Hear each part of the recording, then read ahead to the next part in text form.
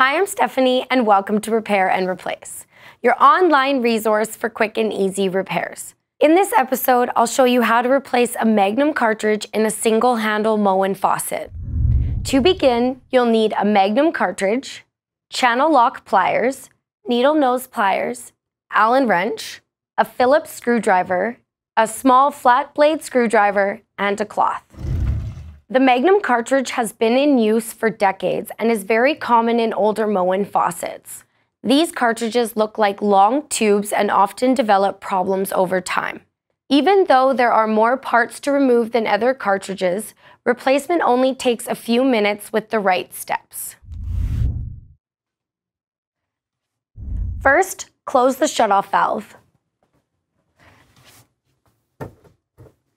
Turn on the faucet to completely drain the lines and relieve any built-up pressure.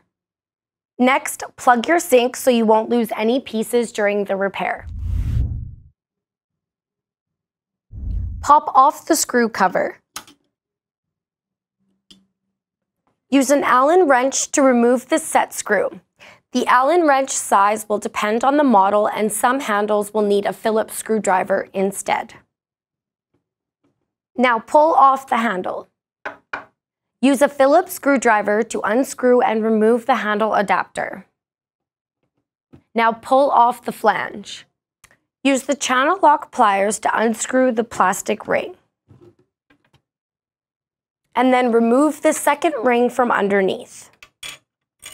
Next, pull out the retaining clip using the needle nose pliers. Now remove the limit stop and washer. The new cartridge should come with a white plastic tool. Place this on top so it straddles the ears of the cartridge. Use a wrench to twist back and forth to loosen the cartridge. Now use the pliers to pull the cartridge straight out of the valve. Soak up any additional water in the faucet shank.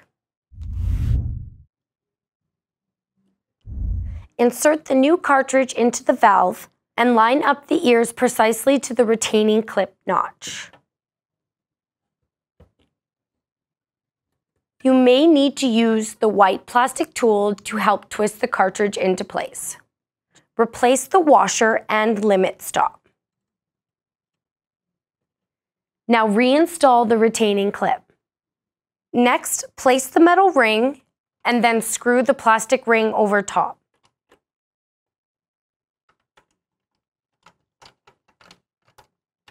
Align and replace the flange. Starting with the tab, reinstall the handle adapter. Now tighten with a Phillips screwdriver. Next, screw the handle back on and replace the screw cover. Finally, turn the water back on. Test your faucet and check for any leaks. If you found this video useful, hit like. To keep up to date on Repair and Replace, please subscribe. And for the widest selection of parts, low prices, and same-day shipping, explore our website below. Thanks for watching.